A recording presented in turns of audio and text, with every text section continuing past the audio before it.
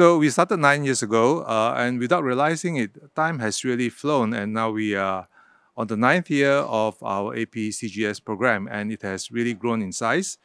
It has become the de facto regional oncology meeting for our part of the world, and it is multidisciplinary and involves participants from many countries. Of course, the last 2 years have been very challenging because of the COVID pandemic, but we persisted, we carried out online, and we are very pleased that today, we are holding a hybrid meeting, and many of our friends actually are participating with us physically in Singapore.